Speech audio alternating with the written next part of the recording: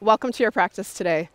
My name is Lindsey, and I will be guiding you through a practice where we're going to explore one of the Hermetic laws. And the Hermetic laws are the 7 laws of power that give us a clearer understanding of how the world works, how we work, how the universe works. And this particular law that we're going to be working with today is the law of gender. And this law states that everything has masculine and feminine within it. And this is typically explored in a yoga practice, like a yin-yang style of practice. Today we're going to try and weave that law in through all of the movements that we do and all of the postures that we do. And knowing too that the right side of the body typically represents the male or the masculine side of us, and the left side of the body is representative of the more feminine side of us.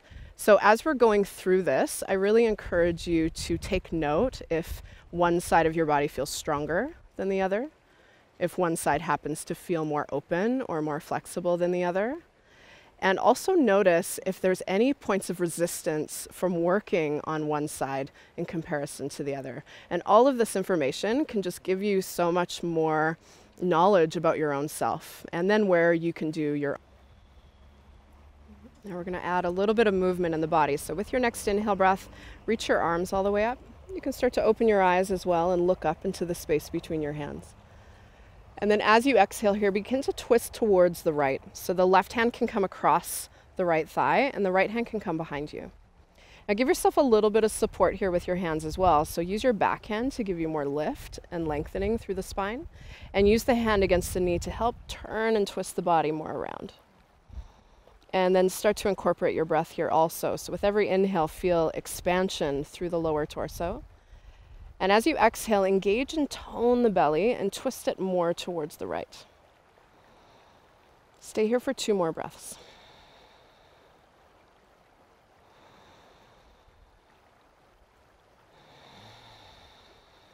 Now use your next inhale breath to bring yourself all the way back up to center. And then as you exhale, take your twist over to the left. So the left hand can come behind you, right hand across the knee. And then find that little support with the hands as well to help extend first, and then begin to move into your rotation. Getting the core muscles and the breath online here as well. So every inhale, feel that expansion. And as you exhale, little engagement, tone the belly, twist more to the left. 2 more breaths.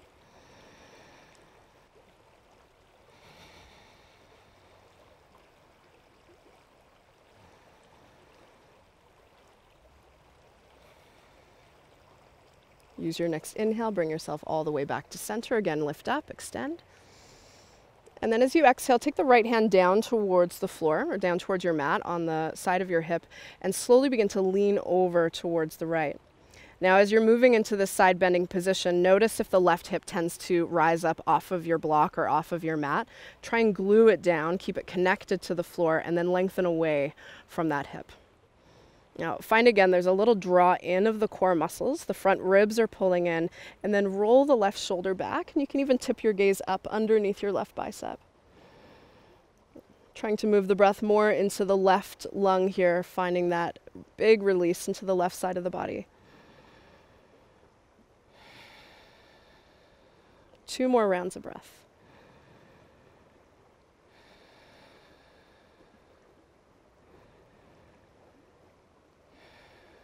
And then using your next inhale breath, bring yourself all the way back up.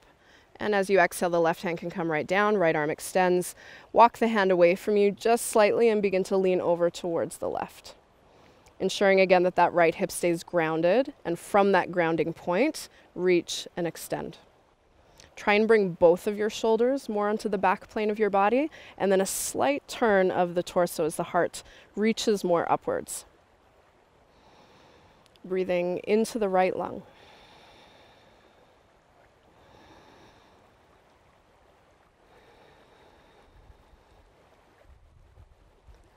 And then find your next inhale breath, bring yourself all the way back up to center. The left arm can come up one last time, stretch. And as you exhale, release, bring the hands all the way down. So if you are sitting on a prop, you can remove it now. And we're going to come onto the hands and knees. So finding a tabletop position and just ensuring here that your bones are stacked. So you want to place the knees right underneath the hip bone. The wrists should be aligned right underneath the shoulders. If you do find that your wrists get tender at this deep of a flexion, feel free to take the hands about a half a palm step forward to give the wrists a little bit of a break. Spread the fingers out nice and wide and really ground down into the index finger knuckle, and then start to grip into your fingertips almost like a cat clawing into a carpet. And then use your next inhale breath to tip the tailbone up, let the belly soften down, and rise the heart. Slide the shoulder blades back. As you exhale, tuck your tailbone, round through your spine, and draw your chin into your chest.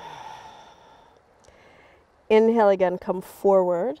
Lift the tailbone, soften the belly, open the heart. And as you exhale, tuck through your tailbone, round the spine, and draw your chin in. Now continue with this linear movement through your cat-cow flow, syncing up the movement of your body with the movement of your breath.